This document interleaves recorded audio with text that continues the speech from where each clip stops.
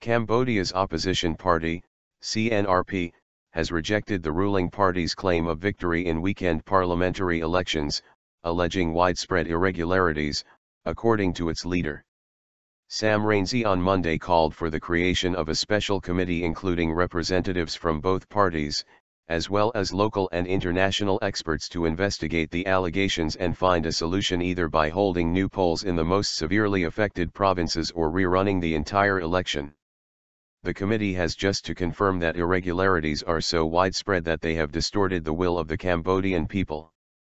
We want this fact to be recognized by everybody, Rainsy told Al Jazeera. The investigation must be completed within a month. With political will, this can be done and then we can move forward on the basis of strong, democratic principles, he said. The CNRP called for a committee representing the two main political parties, the National Election Committee, civil society organizations and the United Nations to be urgently established to investigate the complaints. Voters intimidated. Analysts had expressed concern about the credibility of the electoral roll long before the polling day, with independent audits suggesting large numbers of dead voters as well as duplicate names. The committee has just to confirm that irregularities are so widespread that they have distorted the will of the Cambodian people. Sam Rainsy, opposition leader. There have been claims also of intimidation with the well-funded ruling party controlling the police and military and making use of government vehicles to campaign.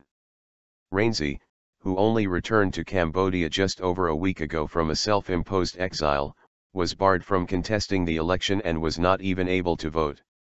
He spent nearly 4 years in exile in France after being found guilty on what he said were politically motivated charges. Prime Minister, Hun Sen's, Cambodian People's Party, CPP, announced late on Sunday that it had taken an estimated 68 out of the 123 seats in the lower house. We can say we've won this election, CPP spokesman Q. Harith said. The CPP had 90 seats in the previous parliament, so if confirmed, the result would mark the loss of more than 20 seats. The CNRP has decried what it described as the kingdom's worst poll irregularities so far, including the missing of nearly 1.3 million voters from the electoral list, and thousands of people who turned up to find someone else had used their ballot. Irregularities denied.